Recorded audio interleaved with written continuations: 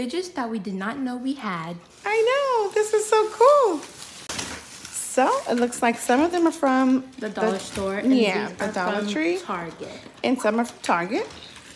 And Talia just found these randomly. Yeah, I was building a fort. Let's see what we have. So we have the little Pop-It keychains, Pop-It notebooks. And the dough ball, I already Yep, she already bust that baby open. So soft. And they're still pretty nice from the Dollar Tree. And these little rubbery keychain screws and these little for your pen. These little toppers. Okay, these does not pop really good. They're not great. And these are the Pop-It brand pencil toppers. It's a pen we're using, but not it's great. fine. And these do not have good pop. Oh, they don't. They're not that great. Not that great. But these are some fidgets that we found that were unopened around the house. Yep.